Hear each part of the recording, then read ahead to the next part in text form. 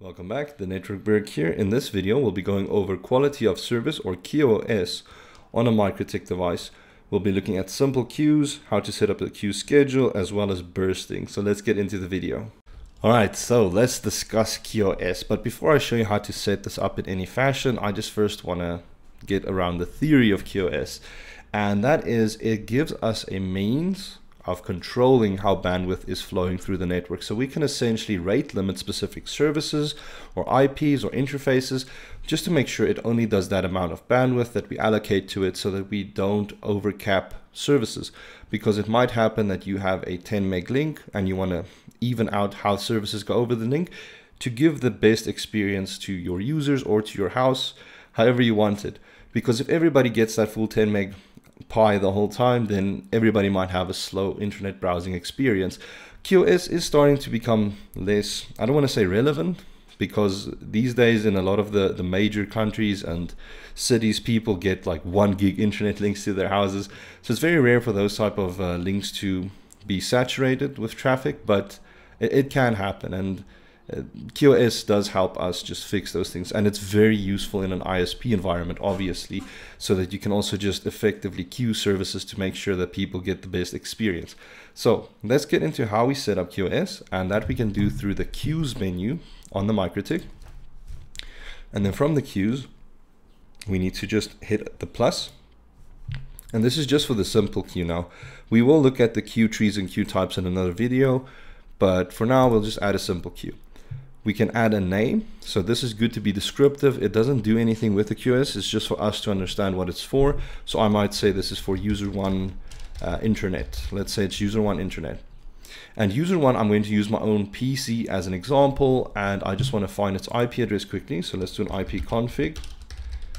And 192.168.0.254 is my PC's IP. So the target is what you basically bind the rules against. So this could be an IP of a computer. It could be an entire IP range, a subnet, a network.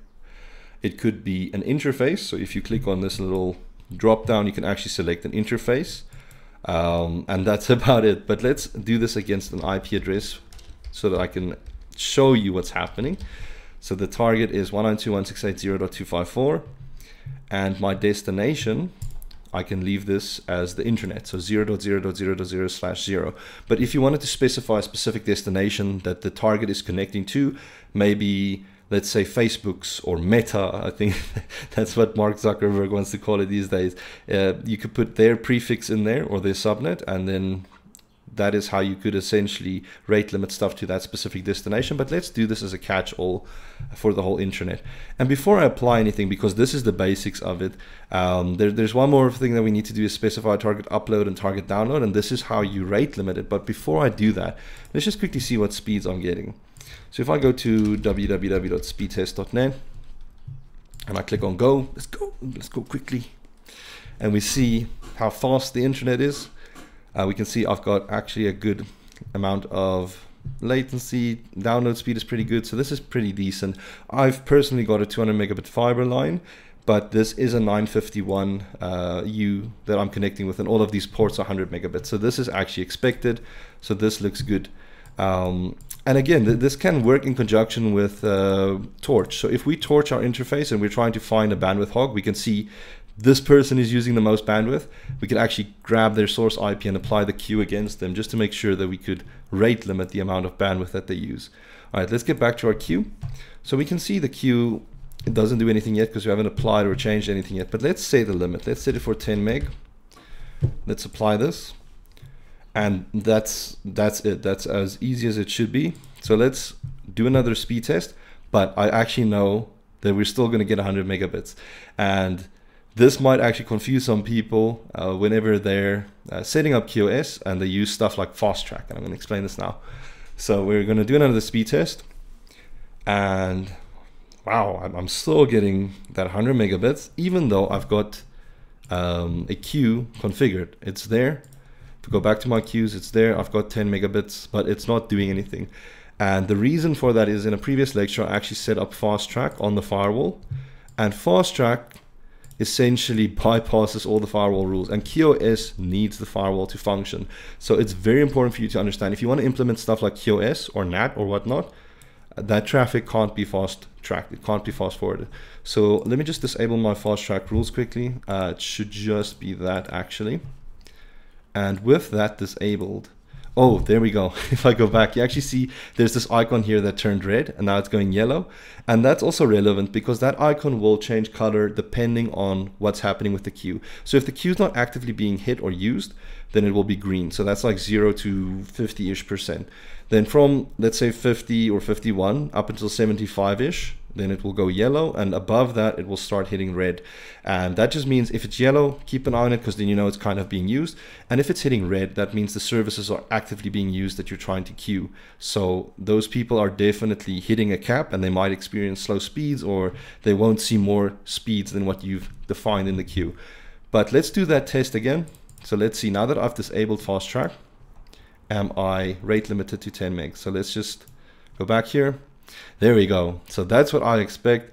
So now we can see the queue is actually taking effect. We can see the icon changing color, and we know this is actually working. So that is awesome. So that is how we can add a very basic and simple queue to rate limit somebody. Let me just close that, and then we'll quickly look at setting up a schedule. All right, so let's look at how we can implement a schedule on a queue. So we can double click on a queue that we've created, and then we can click on this drop down for time. And in time, you can specify the exact time that you want the queues to take effect. So you can set a certain time, a window, a time window, and you can also specify on which days it should be. So if you click on all of this, it will be for all of the days. If you leave that blank, then it will only operate within that time period. And if you only click on like Monday, then it will only take effect on a Monday. And again, this should be why your SNTP client is running, or that you make sure that you've got the clock settings set correct. Because if it's incorrect, then people's queues might just not work the way that you want. Maybe the router thinks it's 10 p.m. and everybody gets full bandwidth, but it's actually 8 a.m. in the morning and everybody's just starting their day. All right, but let's implement a queue. So I'll say this will work anytime from 17, let's say 1730 up until 2200 on all days. Let's apply that. And if I go back, we actually see the rule has turned red, and it actually said something like invalid there. And the reason that's happening is because we are outside of that time window at the moment. So it's not that you configured anything incorrectly, it's just the time hasn't come yet, so the rule is just inactive. So the moment it actually hits 1730, then we should see this take effect. So let's just maybe scooch this along a little bit. So let me just set the clock quickly. So let's go into our system clock, and let me just make this like 29:55. Let's apply that, and let's see what happens when we hit that 1730 with this rule. So this should actually now go and become a different color. I might just have to refresh the screen, or it might take a few seconds. There we go. So I didn't change anything, it's just active now. So that's kind of how the schedule works. So there you can specify which time windows you want the queues to take effect. All right, so let's jump into bursting quickly, because bursting, it shouldn't be a complex subject. It's just, there is a little bit of math involved in it, so that tends to hurt people's brains a little bit. But the concept of bursting is whenever you've got bursting configured, it allows the queue, so the policer, to go over its limit for a specific period of time. So this is very useful for if you want to maybe showcase people, hey, this is a 200 megabit link. We've got a burst limit set up, so you can hit that limit whenever you do like a speed test, but we don't want it to be indefinite, you know, so it doesn't consume bandwidth the whole time. So the burst limit is very effective with that. And what I'm going to do is I'm just going to open up MikroTik's documentation for the burst limit. So let's go MikroTik burst. And I'm just going to go in there just to show you the formula that they use, because it can be a bit confusing. I just want to go back to the rules as well, because you see there's the burst, and you get a few options there. You've got burst limit, burst threshold, and burst time. So the time, this is usually what confuses people the most. This is not how long the burst will happen. This is basically just part of the equation to figure out like when or for how long the actual burst will be. So if I go back to that documentation, and let's just increase that. we can see here is the math happening, but here is what I want you to see. And I'll put this in the description or in a comment, but the longest burst time, so that's the actual time, is actually equal to the burst threshold times the burst time divided by the burst limit. So that sounds crazy, but that's how long the time will be. And here is the formula, the math behind it. So I'm not going to try and explain all of it. You just need to understand there's a bit of a formula involved in how long the burst will last. But besides looking at the formula, let's actually implement it. So you could see I had a 10 megabit limit on this computer, and let's maybe say we want to burst for more. We want to burst to 100 megabits per second. So we want 100 megabits. So that is how much we can burst to. Now let's set the threshold. So the threshold is effectively, when do we want to start bursting?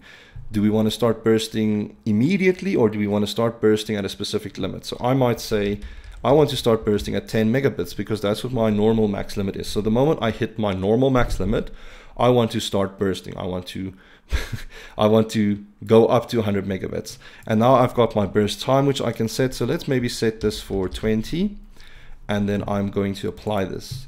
And now that that's been applied, I'm going to go back onto a speed test, and let's just see what the outcome is. So if I do a go, and I click on go, we'll see the burst actually take effect. So it might go boom, quickly jumps up to that 100 megabits, and then it gradually starts going down because the burst limit has like done its thing. It's done its calculation. It's allowed the user to burst, and this is like the outcome of that. So you can see it definitely gives a nicer view of what the link can do. And let's just stop that, and then I'm going to do another thing. I'm just going to increase the time.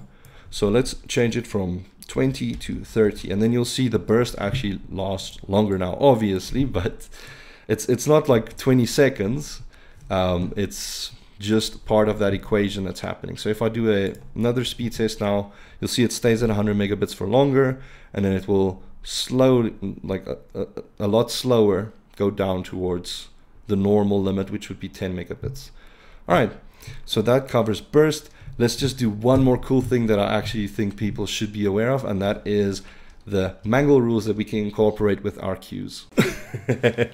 Look at me, I just fell out of the sky with a different shirt and my glasses on. Sorry, I'm actually continuing this lecture that I recorded yesterday, but I'm going to finish it up now, just quickly going over some of the additional advanced features that we can do with the queues, especially with the simple queues. So if I go into a queue and I click on the advanced tab, there's extra features that we can see here. We've got the packet marks, which is where we can basically add mangle rules to the queue so that it will take effect, so that whatever you've marked with a mangle, you can also rate limit that. And there's also stuff like there's additional limit at here, but this you could just think of the same as your normal max limit here. You just can set your target upload and download limits here. And then quite importantly, there's a priority list here as well. So the priority, if you come from a Cisco QoS world, you might be familiar with priorities. MikroTik has the same thing, but their priority list goes from 8 to 1, 8 being the lowest. So that is stuff that you would classify as best effort. So just normal internet browsing and whatnot.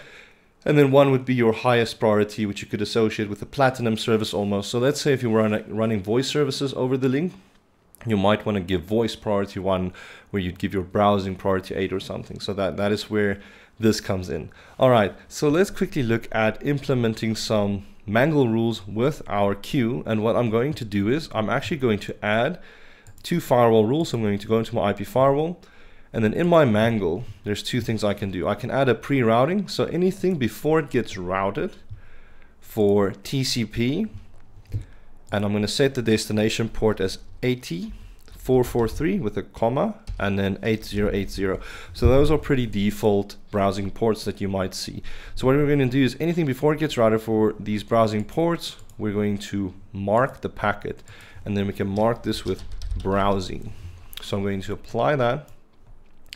And then in essence, what this will do is any TCP connection, any browsing connection will get marked. And what we could do is with the queue, if I go back into the advanced section and I click on this drop down, I can actually select browsing so that all browsing traffic from my network to the internet will effectively get rate limited at 10 megabits. So there's only 10 megabits that can be used for those protocols.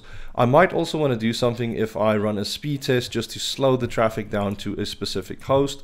So what I could do is I can also click on this drop down, and let's call this incoming dash host 1, and I'm going to apply this here, and let's add another firewall rule.